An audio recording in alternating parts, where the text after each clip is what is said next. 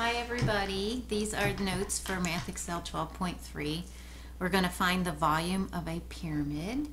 And on our formula sheet, the volume of a pyramid is equal to 1/3 times the area of the base times the height. Remember, big B means area of the base. So volume is equal to 1/3 times big B times H, where big B is the area of the base. Alright, so I have a few examples here. This is similar to number 1 on the Math Excel. Find the volume of a square pyramid. The height is 14 and the base edges are 5. So there isn't a picture here, but we want to picture a square pyramid.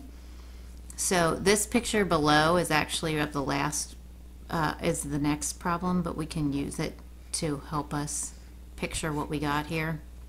We have a square pyramid, and they are telling us, that should have been a dotted line back here, sorry. They're telling us the height of the pyramid is 14. So from here to here, remember heights are measured perpendicularly. This is 14 meters.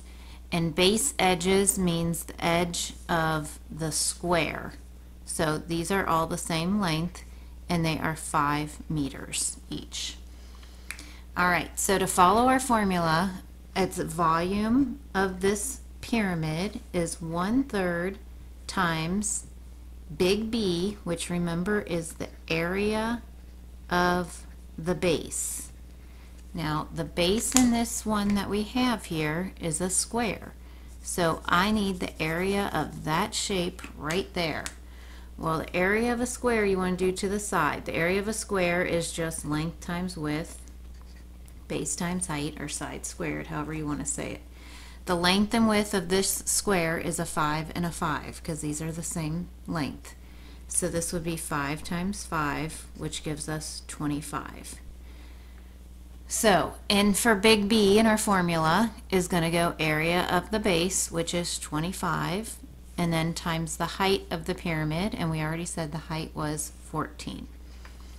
Alright, and then we just multiply them together, and we need to make sure we round appropriately. So 1/3 times 25 times 14. So I get 116.6 repeating, 0.6 repeating, which is 2/3. So they say round to the nearest tenth. That means 1 digit behind the decimal. So if I get 116.66, then I look here, that makes this go up to a 7. So it's going to be 116.7 meters cubed. Alright, so the rest of these are going to follow along just like that one. So this is similar to number 4 on Math Excel. We have a square pyramid again. So here's our dimensions. If this is 7 here, then I know that's 7 because they just told us it's a square pyramid, so the base is a square. So volume equals 1/3 times area of the base times the height. And in for area of the base, this B, that's where you got to be careful here. That's the area of the bottom part. So the area of that square is 7 times 7, which gives you 49. So that's the number that's going in for big B. So volume equals 1/3 times 49 times the height of the pyramid, which is 7. Right there we see a height. Alright, it's round to the nearest tenth again. So let's type it in here. 1/3 times 49 times 7. I get 114.3 repeating. 114.3 repeating. So nearest tenth means I look at that digit, it's going to stay because it's not 5 or more, so it's going to be 114.3 cubic centimeters. Alright, one more, and this one is not as straightforward, so we got to do a little bit of work here, but this is a great problem. I like it. What is the volume of the square pyramid? So again, I have a 21 and a 21. The problem here is when you look at this formula, 1/3 times big B times H, this is the height of the pyramid. And the height of the pyramid goes from the top of the pyramid down to the bottom. So if you look back at the picture up here, it was the dotted line in the center that went like that. And which is the same as the line I drew up here, but I need from the top down to the base. Well, if you look here, this one goes from the top slanted to the side. So that's actually the height of the triangle, not the height of the pyramid. So we're going to extend this and make a right triangle kind of in the middle of your pyramid. Okay, so this is kind of neat.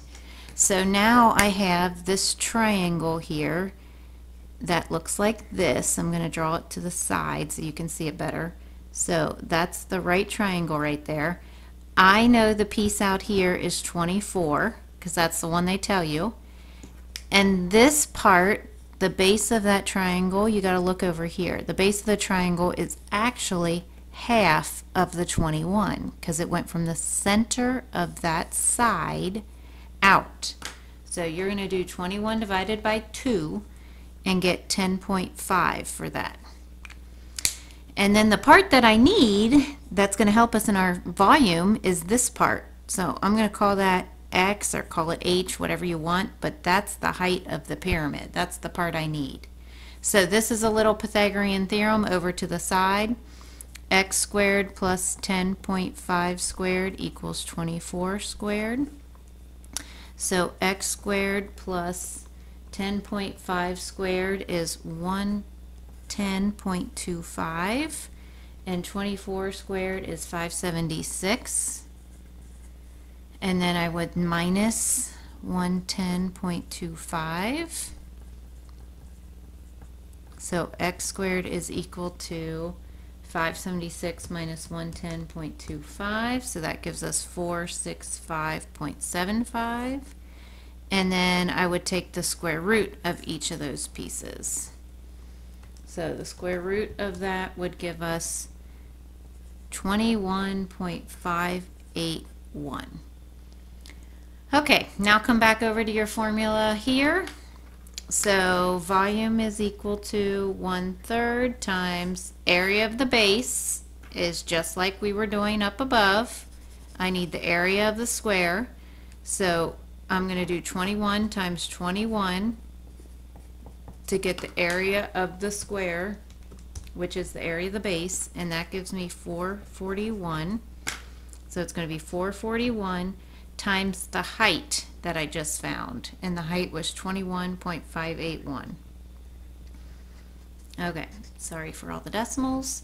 So I got 1/3 times 441 times 21.581, and that gives me 3172.407. All right, it says round to the nearest tenth. Again, one digit. So it's going to be 3172.4 millimeters cubed. And if that one gives you a problem, just email me if it's a rounding issue, if you're off by a hair here. So, all right, let me know if you have questions. Miss y'all.